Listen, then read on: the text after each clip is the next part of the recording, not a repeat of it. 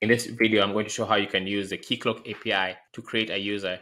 Now, this demo is going to show just how to create a user, but you can extend this knowledge to create or perform other actions using the Keycloak API. So the first thing I'm going to do is I'm going to create a client. Now, what I want to mimic is I'm going to mimic a microservice. Let's say I have an application running on a server, and I want to use that server to create a user in Keycloak. So that is exactly what I'm going to mimic. And for that, I need to create a client that uses the client credentials auth to grant type. So here I'm going to create a client, and I'll just name it demo API client.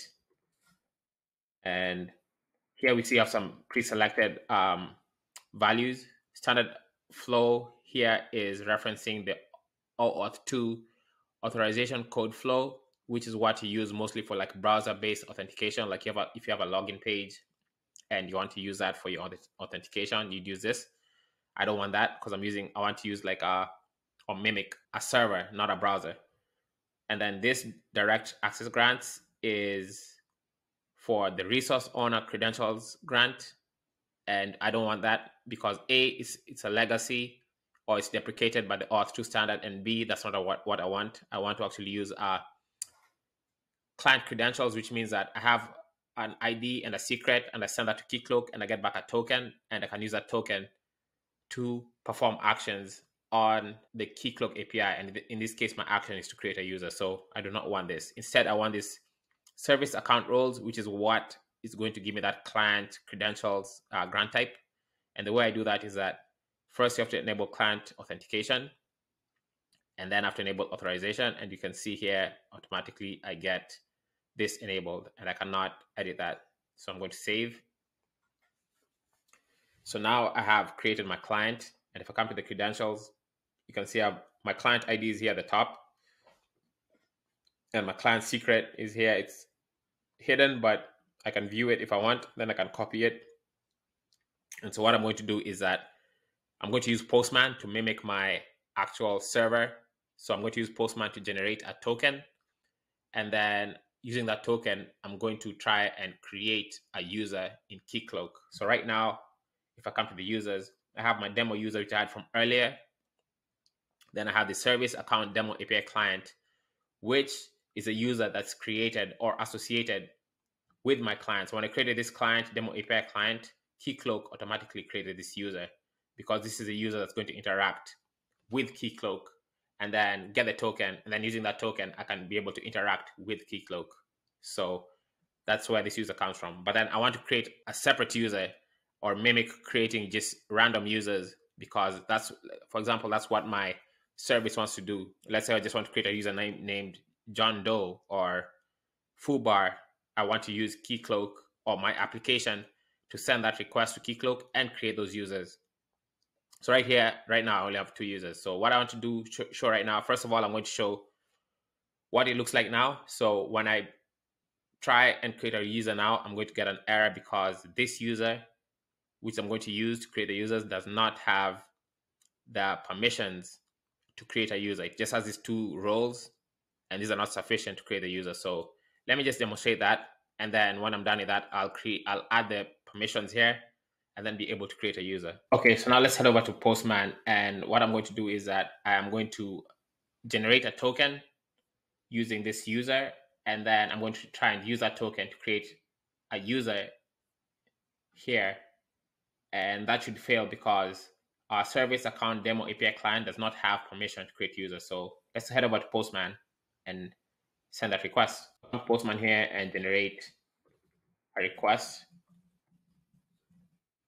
And I'm using Keycloak with TLS. And if you want to see how I set that up, you can look in my channel. I have the videos. And so now what we want to do is we want to get to our realm. And I have some autocomplete here. So this is exactly what I want. And this is going to be a post request. And what I want to do here is have the body as an XWWW form URL encoded because that is what Keycloak accepts. And the grant type is going to be client credentials. And this is an official OAuth 2 grant type. I did not make this up. So if you're not familiar with OAuth 2, I suggest you go and read the documentation. It'll explain more about the different grant types. And my client ID is demo API client, which is what I have here, demo API client. That's what it is. And I also need the client secret, which I can view or I can just copy. And so I will come back here and say client secret and just paste that in. And now I should get the token. And now I have the token. So now I want to use this token to create a user in, or attempt to create a user in Keycloak. So it's going to be a post request.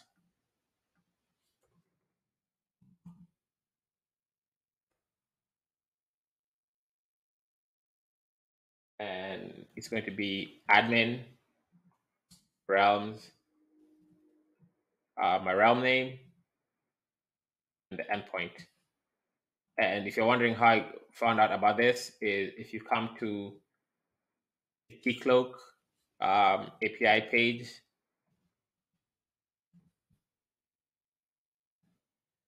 and if I come to users, it'll show you what the URL looks like. So in this case, the URL requires the realm name and then the user's qualifier here.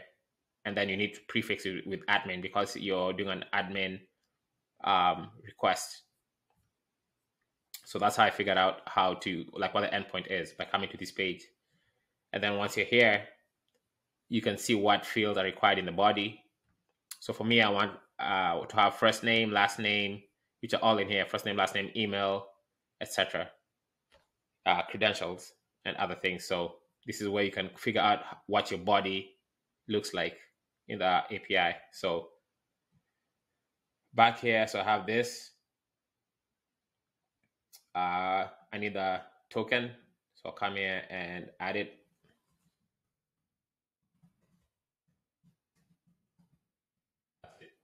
No, this is a token.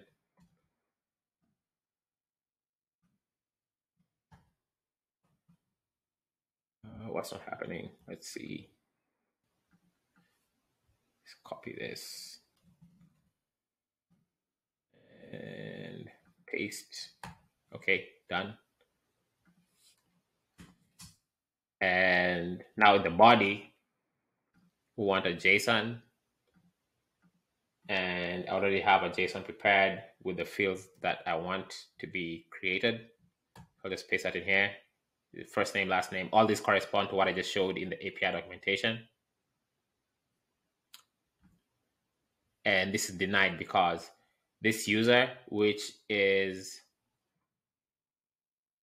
our user here, does not have the permissions. Like if you look at these roles do not have permission to create a user. And what I'm going to show next is how you can add roles here that will allow you to create a user. So right now we're seeing this 4.3 error, which means unauthorized or forbidden rather, because this user is forbidden from performing this action of creating a user. So next I'm going to add some roles that are going to allow us to actually create a user using an API. Okay, so let's head back to Keycloak.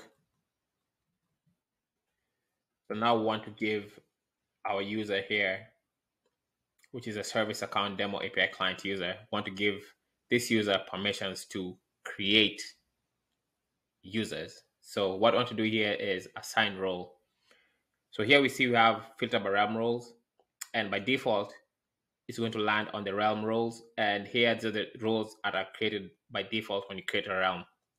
What we really want is let's filter by clients, and we want something to do with users. So let's search for users. And we see here there's several roles regarding users. The one we want is manage users because that allows us to create users. So we're going to select this, say assign. So now this user should be able to create users because now they have this new role here. It says manage users. All right. So let's go back to Postman. If you run this again, that's going to fail because A, it's unauthorized, and then B, even if it's authorized, it's going to use the same token which does not have our updated permissions. So this is failing because it is not authorized anymore because the token expired. But let's go back here and generate a new token. And this new token is going to have this permission or this role that will enable us to create a user. So I'll run this again. A new token is generated. I'm going to copy this, copy that, come here in my header, bearer. I'm going to get rid of this. And I'm going to paste my new token. And voila, we see 201 as a status code, which means it was created. And if you go back to Keycloak and come to the users, now we see our new user has been created.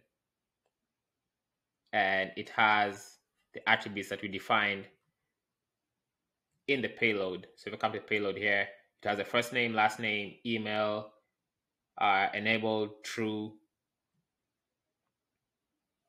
Here, enabled is true.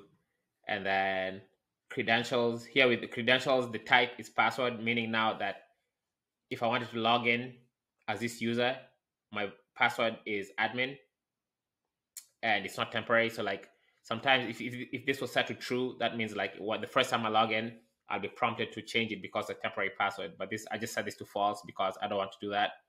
But this is going to depend on a use case. And then again, this username is the same as the email.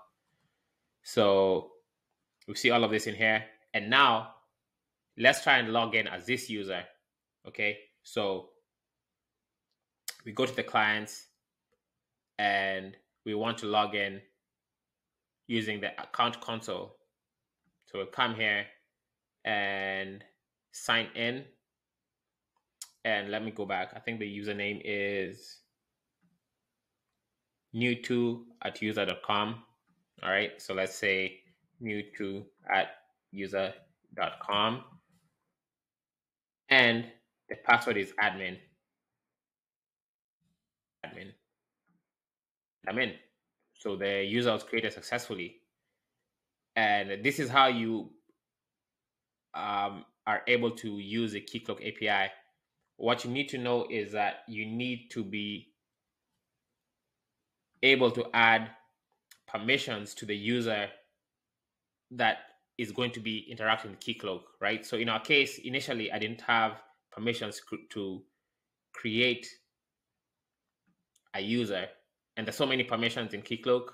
So if I come back to this role mapping, this is a user, this is a permission I needed. And if I wanted to do something else, like assign role, and I come to clients, you can see there's all these permissions here. So depending on what you want to do, you'd have to assign a permission to the user that you want, or to the service user that you want to interact with Keycloak. So for my case, for this demo, all I wanted was to create users. So I selected manage users. But maybe you want to create a client or you want to manage authorization. So depending on a use case, you'd have to assign those permissions here to the user. And then that user would have the permission or the capability to actually perform that action in Keycloak. So just remember that. I think that's the takeaway from this, is that whatever user is interacting with Keycloak, they must have the permission or the capability. And by that, that means that you have to assign it to them deliberately once you create the user here. It's not just assigned by default. So whatever user is going to interact with Keycloak, they must have the permissions based off of the roles you assign to them in here.